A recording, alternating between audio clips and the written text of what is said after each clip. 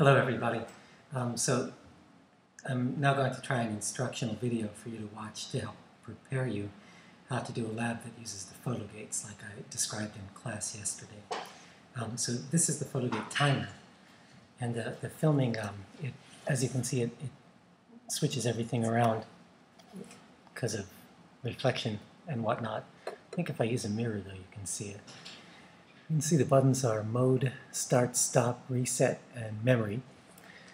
And the only ones that we really need to worry about are reset if you take a lot of data points, and mode.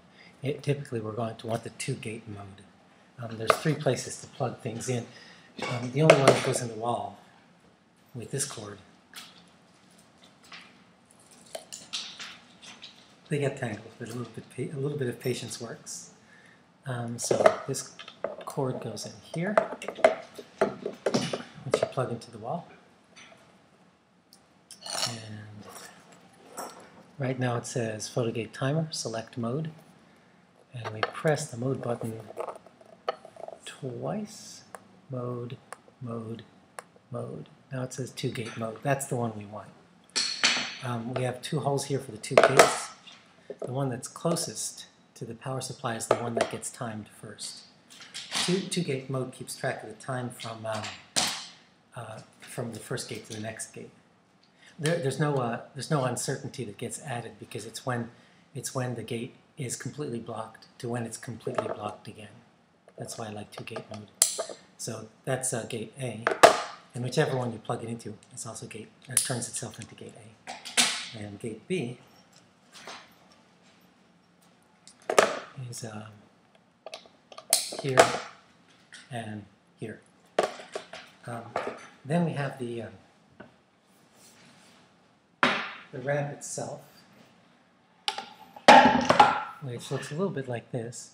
I think you can see the numbers. It starts at 0 here. Notice that there's 2 ends of the ramp. This is the one that you want on the bottom because it catches the marble. There's the thread here, and if you thread it from this end, from the top, then this piece will be on the bottom, and we use that for things like projectile launches, which we'll do later, but not for this first lab. All right, so what I've asked you to do in the lab is to find the time it takes for the marble to roll from one point to another. So this is now the 20 centimeter mark. This is just for the purpose of demonstration. It's the 20 centimeter mark. You want to angle it so it's in the same direction with the centimeter marks. And then here's the 30 centimeter mark, right about there. There's this line right here where the thing was put together. That actually works well to line that up with the centimeter mark. So now we've got 10 centimeters.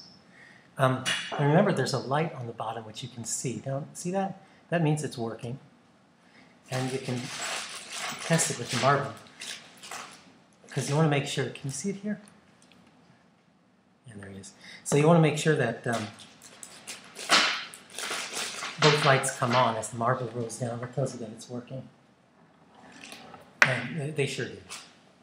So you just leave the timer down, and then you roll it. Now you have to roll it from the exact same point every time. So I'm going to start at 0. Now you can see 0. You start at 0 every time, and it's rolled down. Let me try that again. It still had a little blocking, so you start at 0, and now it says 0.2122.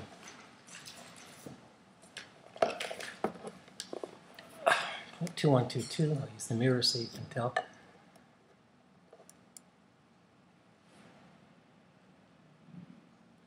Oh, this is tricky. All right, 0.2122.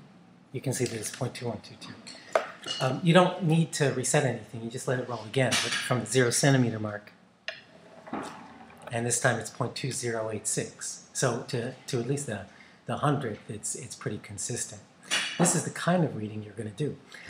Not exactly these centimeter marks. You can read the lab to see which centimeter marks that you do. But the nice thing about doing it is once you get this time, you get the average speed between the 20 and the 30 centimeter mark. Then, to get the average speed between the 30 and the 40 centimeter mark, you just move this one, kind of leapfrog it. So you move this one to the 40 centimeter mark, which is here,